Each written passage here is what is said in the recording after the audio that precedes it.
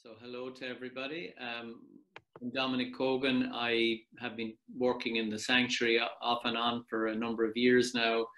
I work as a full-time mindfulness and well-being teacher. I've been practicing for about 16 years. And so that's me. And I'm based here in rural Kildare. That's where I am at the moment. Okay, so I'm going to ring the bell and we'll kind of do a lead into a meditation.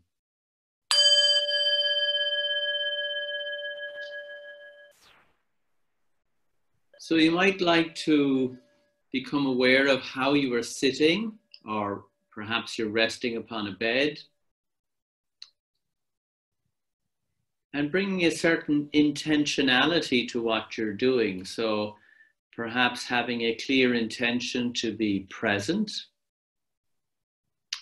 but to be present in a way that has a kind of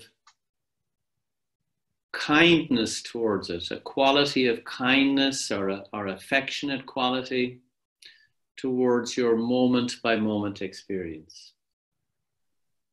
And what I'd like to do, first of all, before we get into the meditation completely, is to kind of just cast the net wide to the last couple of weeks of our lives and maybe just reflect back on how it has been for everybody. And it is the case that at any given moment of our day, we are having experiences that could be described as somehow pleasant, or perhaps unpleasant, or maybe neutral. And all of those possibilities also have consequences in terms of how we respond to these moments. So obviously, if we're having a pleasant moment, we kind of lean into it. We often want more of it. And that can be good, but there's the possibility also of ending up in a state of wanting more and not being able to have it, sometimes known as craving or grasping. Or maybe obsessing about something, about some desired object. And of course, it can lead us at a time like this when we're housebound, so many of us, that we're kind of binging on, box sets on Netflix or whatever it is, or perhaps overindulging in food, or perhaps alcohol, or other ways to kind of ease the pain, perhaps, of being in these unprecedented times of COVID-19. And of course, many people are aware of unpleasant moments at this time. So the possibility of worry or anxiety, and the effects this has on the body, of course. If we're not used to practicing mindfulness, we may not be aware that our approach to the unpleasant can often involve a tightening in the body, a kind of a bracing against the pain, or a holding on to a negative storyline about what might happen. A kind of obsession with social media like WhatsApp or Twitter, where we're prey to the kind of scaremongering that people put out. And then, of course, this is held in the body in ways, often leading to a shallowness of breath or a kind of low-grade tension or anxiety in the body, which may not have any specific cause, but just we're picking up on the kind of fear and anxiety that's often out there in the media, or maybe people we're talking to online or over the phone. Of course, another approach to experience when we don't find it either pleasant or unpleasant, where it's more or less neutral, is to simply zone out and, go to sleep, or to just kind of draw the curtains and watch TV and not take necessary action, like taking proper care of ourselves, or not caring for other people. So we're all in this situation together, and we can all get hooked into either kind of getting too hung up on pleasant experiences and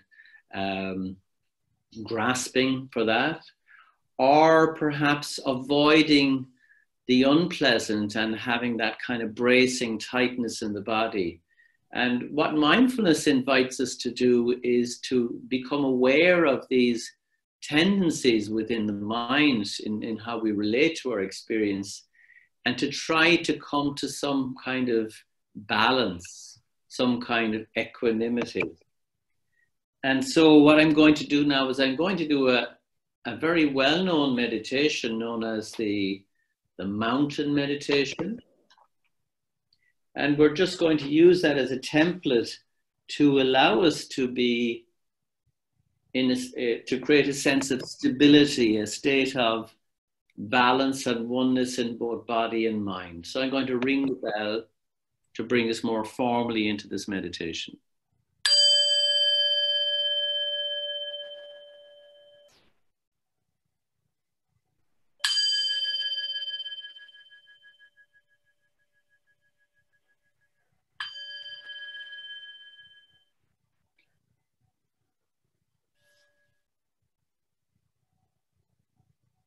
So for this particular meditation, posture is very relevant, but I do recognize that for some people, it may not be that easy to be sitting upright.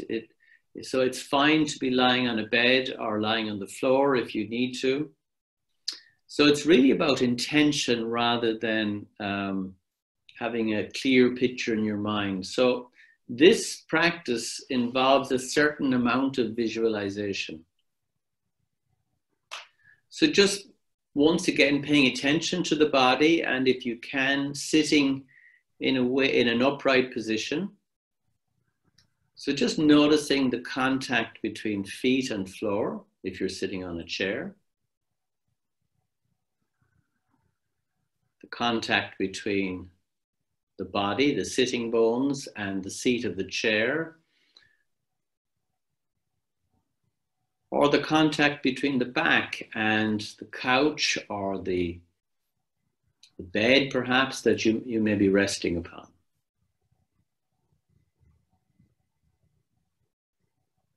And noticing how the body is being supported by floor, by chair, by the bed. And as best you can, now moving into sensing mode rather than thinking mode. Of course, thinking will be going on anyway, but with the intention as much as you can to tune into what's happening in the body right now.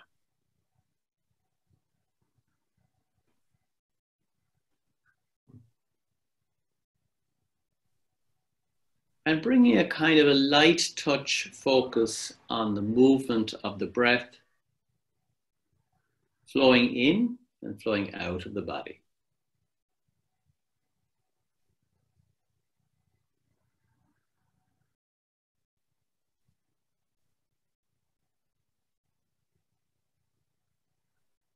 So having achieved a certain stability in the body and hopefully in the mind as well, but if that hasn't happened, not to worry, simply just resting in however your experience is for you right now and trusting that it will be just the right experience for you.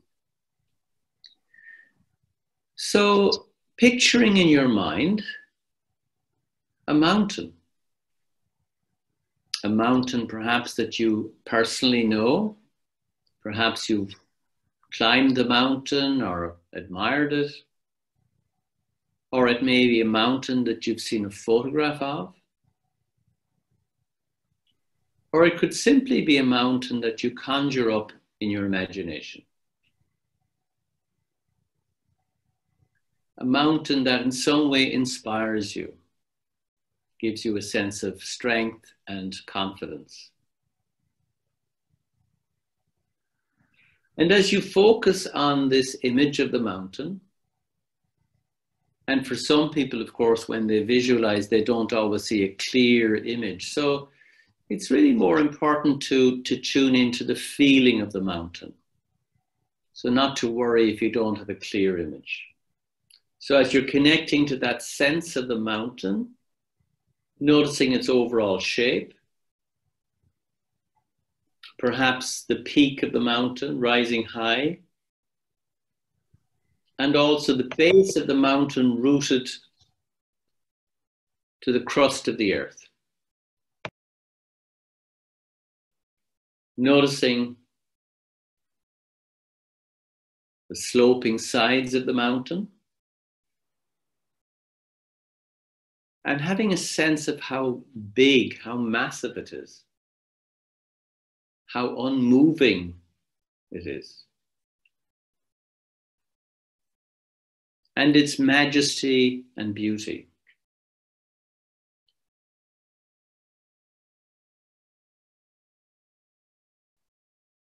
This mountain in your mind's eye, embodying all the qualities of mountains in terms of shape and form.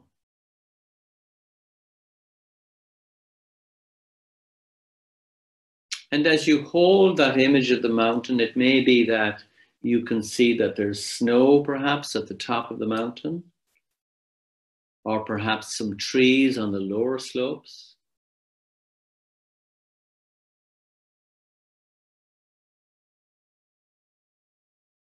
Just sitting and breathing with this image of the mountain, observing it, noticing its different qualities.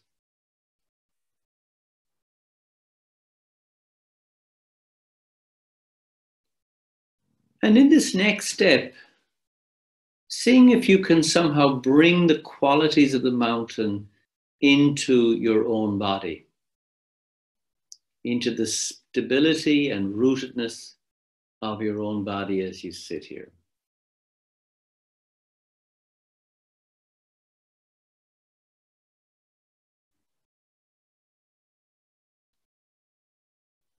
And so we explore the mountain in many different moments and seasons. We notice that sometimes the light changes. Night follows day. The mountain may be bathed in sunlight or cast into shadow or barely seen in the moonlight. Through all of these changes, there's an abiding calm in the stability and endurance of the mountain.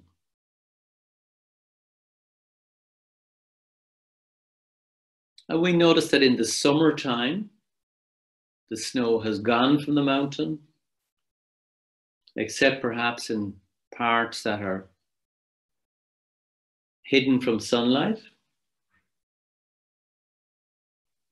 And in the autumn, we may notice lots of beautiful autumn colors on the tree line, lots of reds and oranges, browns and yellows. In the winter time, it may be that snow blankets the mountain.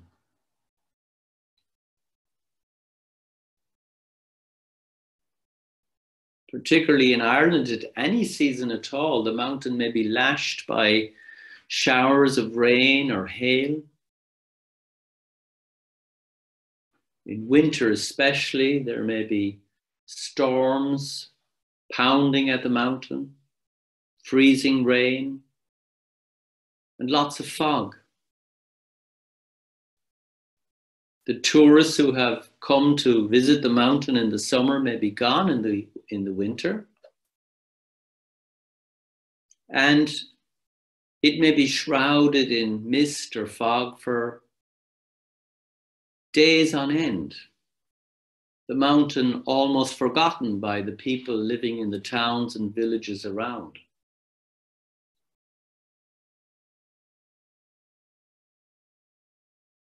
And then spring comes along, and perhaps there is bird song, Mountain flowers appear, gushing streams. Through all of these changes within the seasons, the mountain continues to sit, unmoved by weather, by what happens on the surface, by appearances. The mountain retaining its rock-like connection to the earth, to its strength and to its beauty. And the invitation now that as we continue to hold this image of the mountain, that we too begin to embody in our sitting this unwavering stillness and rootedness in the face of everything that changes in our own lives. And it may be that on any given day or week that we experience different seasons in our lives.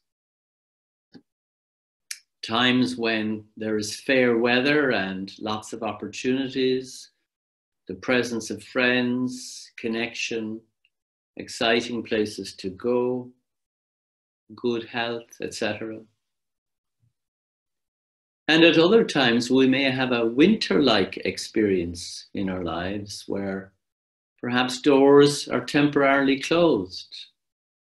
Maybe there are losses of friends to illness or separation. We may have health challenges.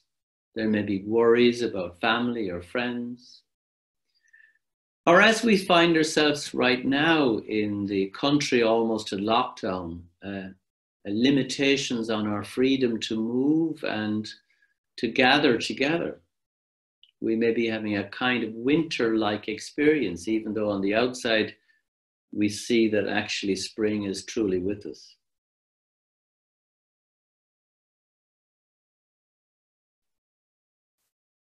And the mountain has much to teach us in our present circumstances about abiding in calm, staying present with what is, remembering that we are always supported by the ground beneath us, by the environment around us in terms of both the animal kingdom, but also the plant life, by the air that we breathe. And of course, one of the nice things about modern technology is that if we use it wisely, as we are doing right now with this Zoom session, we can stay connected to people that we love or people that we have some shared bond with. And we can have the insight that whatever we may be suffering right now because of the current situation, we suffer together. We are not isolated.